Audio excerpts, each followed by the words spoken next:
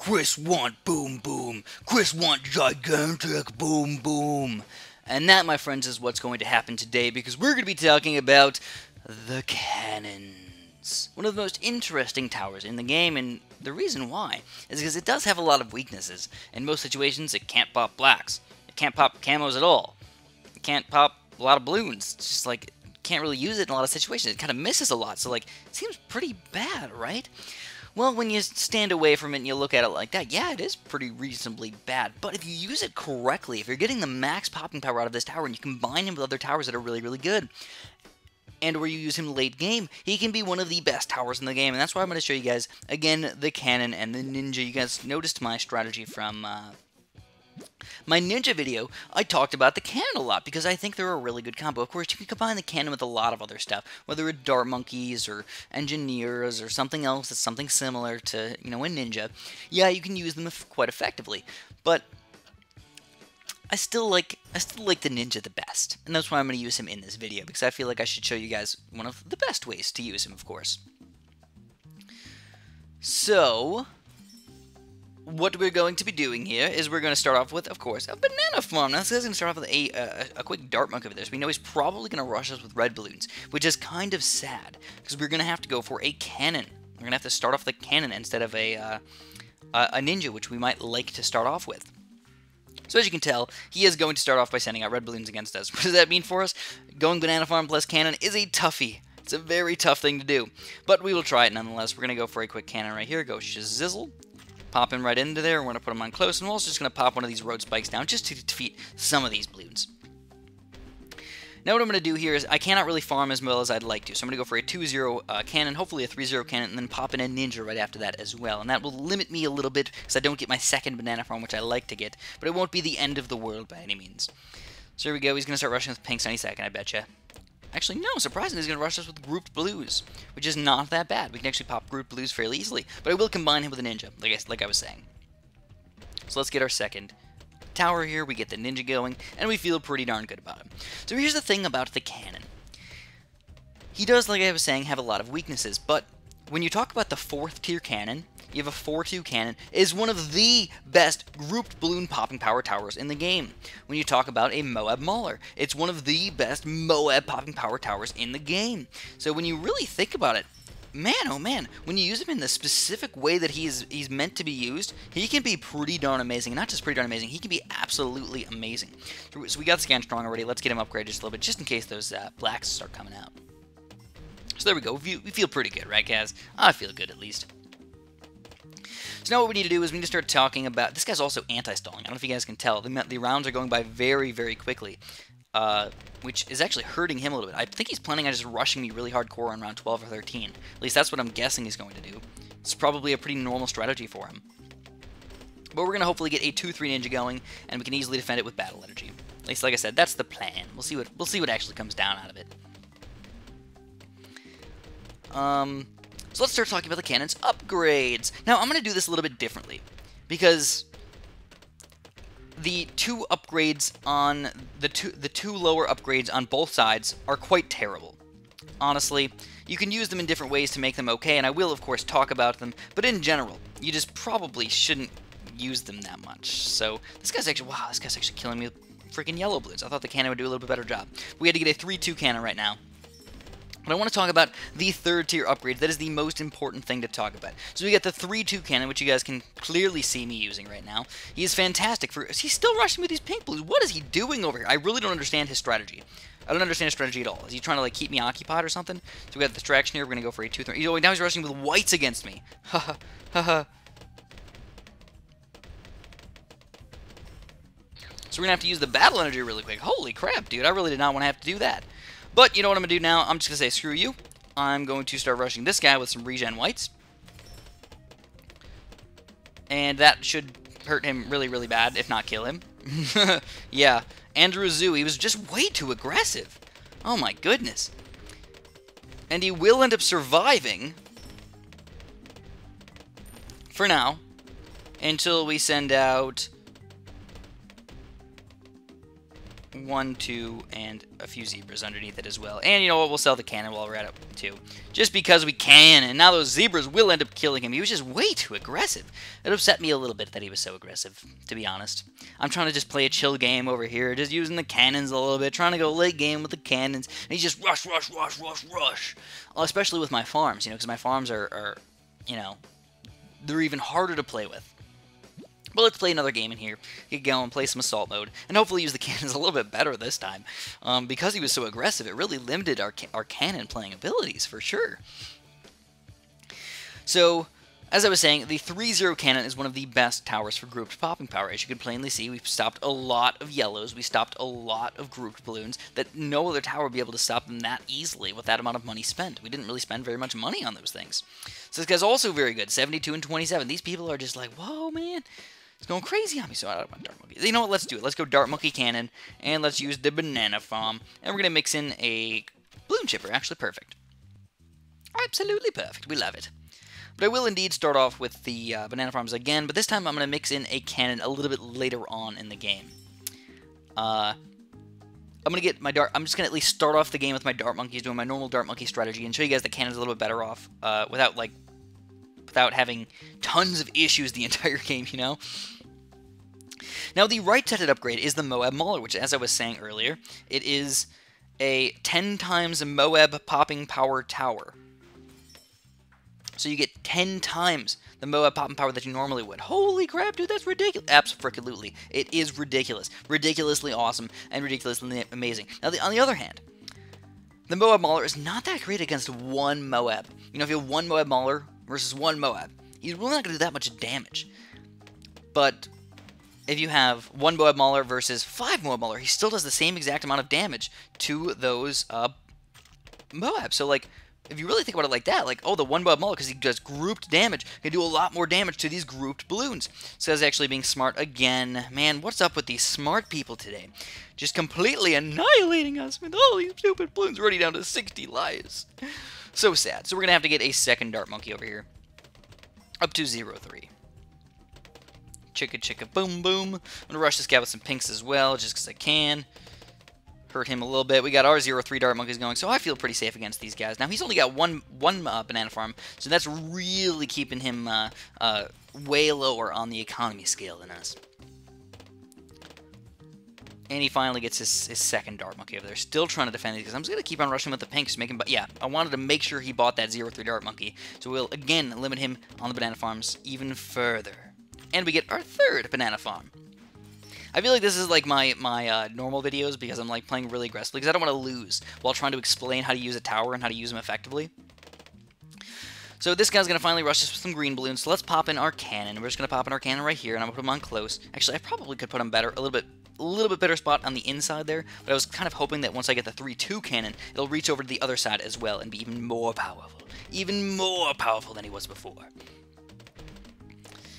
And I'll probably end up getting my third tier cannon for sure by round 10, and maybe by round 8, depending on if he rushes me with yellows or not. If he rushes me with yellows, I'll just get the third tier cannon just to be on the safe side. If he doesn't, why not? We'll wait it out. And it looks like he's not going to rush us because he just got that second Banana Farm. So... oh, he's going to rush us with some regrow yellows. Interesting, but not enough to do any damage. And we get the cluster bombs anyways, so screw you. 1, 2. Oh, he's going to rush. Look at this guy. He's just very aggressive. He just really wants to do those 39 lives of damage. I've noticed this a lot lately, is that a lot of people just keep on rushing and rushing and rushing once they see these 30 lives, 40 lives or whatever. And then they don't kill you because you have a good defense already with a ton of money. So I'm going to go for a second third tier cannon right here. And now we went for regrow pigs. What does this guy think? I honestly don't understand why this guy would do that. Why would you do that this late in the game? I'm just going to rush the Scout Zebras and kill him again. These people are getting too greedy, and they're making me angry. Making me angry. This is not this type of video. I'm supposed to be explaining the cannons and how to use them effectively. Alright, so we don't have that great of cam detection yet. Let's get a quick Juggernaut. We'll go Juggernaut. Or why not just say some Zebras.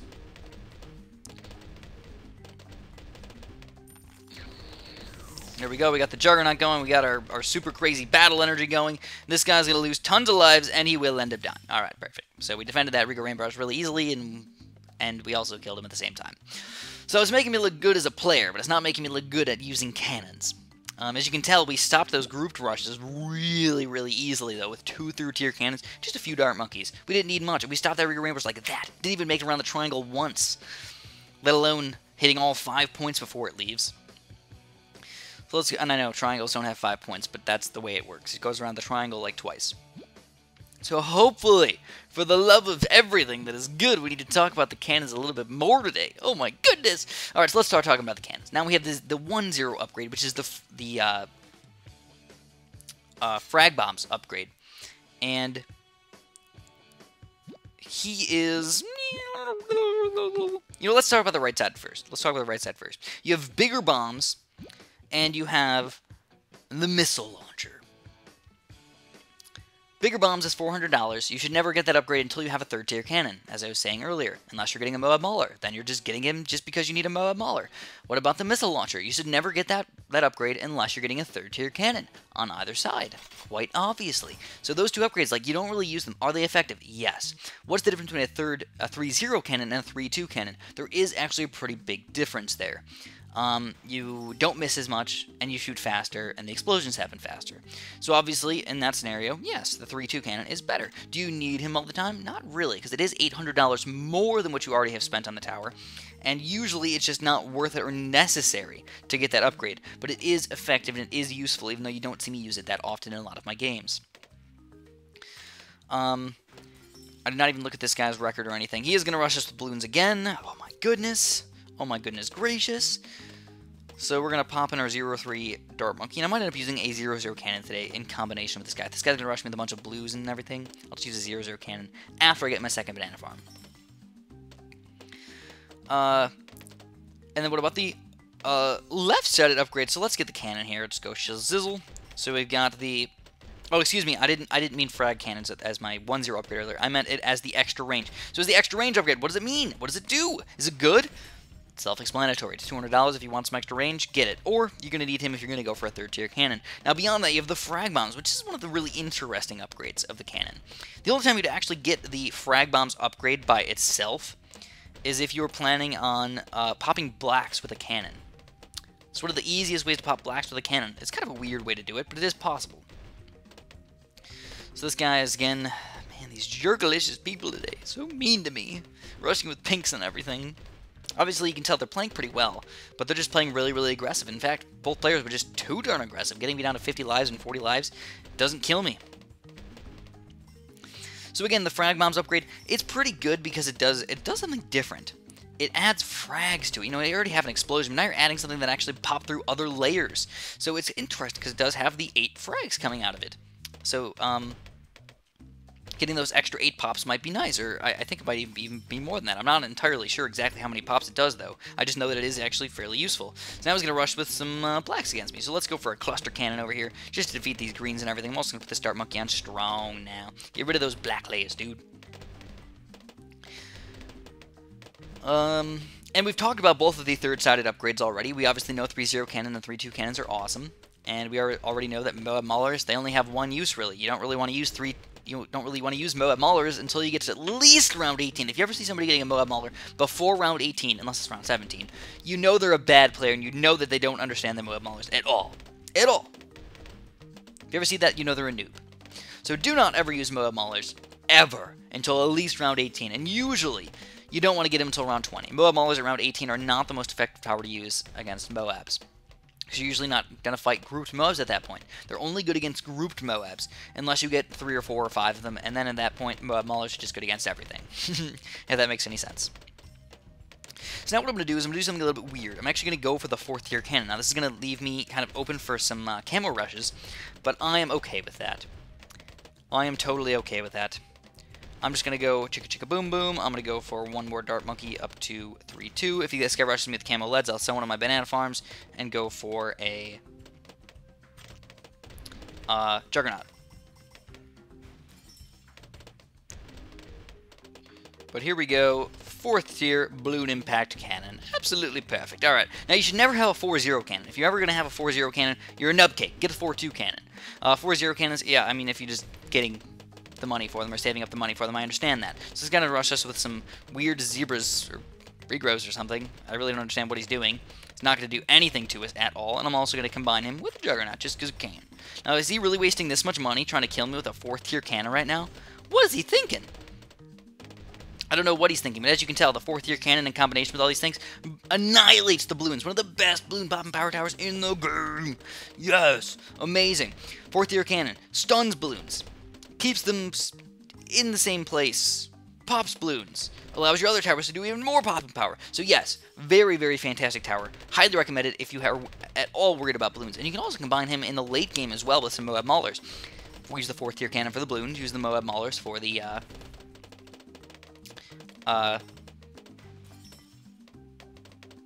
Moab popping power.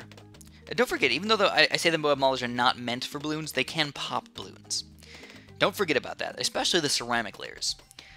They're one fairly good tower at popping ceramic layers because they're going to have the frags. They're going to, not only shoot the Moab Mauler shot, but they're also going to shoot out some frags. So that's also kind of nice. So I know I've been kind of all over the place with the cannons, but I feel like in general they're mostly self-explanatory. And just note, 3rd tier cannons, Moab Mauler, and 3-2 cannon. Those are the main things, and if you really need to, go for a 4th tier cannon. Now on the other side, what about Moab Assassins? In general, you never want to get a Moab Assassin unless you're having to fight as Oh My God. And in that scenario, you usually want to buy maybe 1 or 2 and then just sell them right after you use the Assassin ability. And then use that money for something else. That's even better. But overall, I actually really do like the cannons. I feel like they're very useful in a lot of situations. And like I said, I like them. So I'm just going to get a couple Dart Monkeys in here just in case he does decide to rush us with some BFBs or something. I kind of hope that he does. So I'll Super Monkey Fan Club them and annihilate them. And I'll feel good doing it too. And he's got a really weird and kind of bad defense. So, yeah. Yeah. Alright.